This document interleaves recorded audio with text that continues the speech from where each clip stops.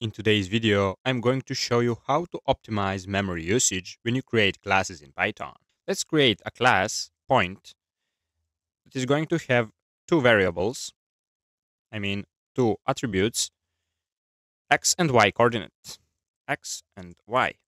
And here I will write self.x to be x and self.y to be y. Even though I created this class, later, let's say I have a point that is going to be on coordinates 3 and 5, I can still create a new variable inside this class, like this, p.set to be equal to 0. And as you can see, there is no red. It means it's correct. But if I want to fix the number of attributes, I can write slots. This is a special attribute that fixes how many and which attributes I can have inside this point class. And it's going to be x and y. As you can see, now it's yellow.